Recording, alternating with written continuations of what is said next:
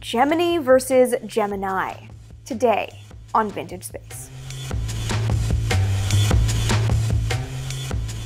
Alright, so this is without question one of the most frequent comments I get on any video where I even mention the Gemini program. Gemini was, of course, NASA's second manned spaceflight program, what I like to think of as NASA's overlooked middle child. It was essentially the interim program between the Mercury and Apollo programs, designed to work out all of the hard things about going to the moon, like orbital rendezvous, EVA, and extended spaceflight using fuel cells. It was also designed to keep America in space between the Mercury and Apollo programs because Apollo wasn't exactly ready to fly the second Mercury was done.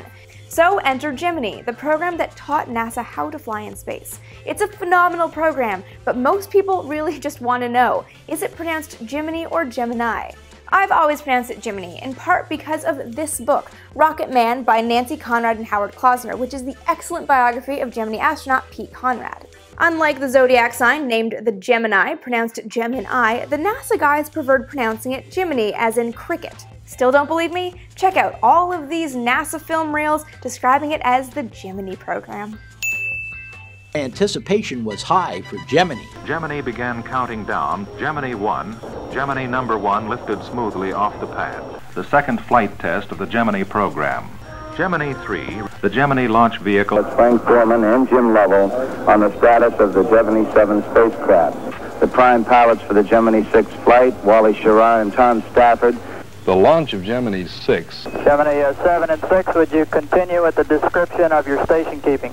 6 weeks after the launch of Gemini 9, astronaut John Young, command pilot of Gemini 10, and pilot Michael Collins, Gemini 10 lifted from launch pad 19. Gemini launch vehicle. Gemini 10, Gemini 10...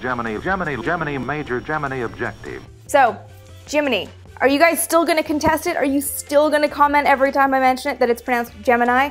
Let me know what pronunciation you prefer in the comments below, and whether this video has altered your perception on the Gemini versus Gemini debate. And of course, leave me any questions about the Gemini program or any other early spaceflight programs you've got and topics that you would like to see covered on future episodes. Be sure to follow me on Twitter. I'm at ASTVintageSpace for daily Vintage Space content, and with new videos going up every Friday and the occasional little video going up on Tuesdays as a bonus, subscribe right here so you never miss an episode.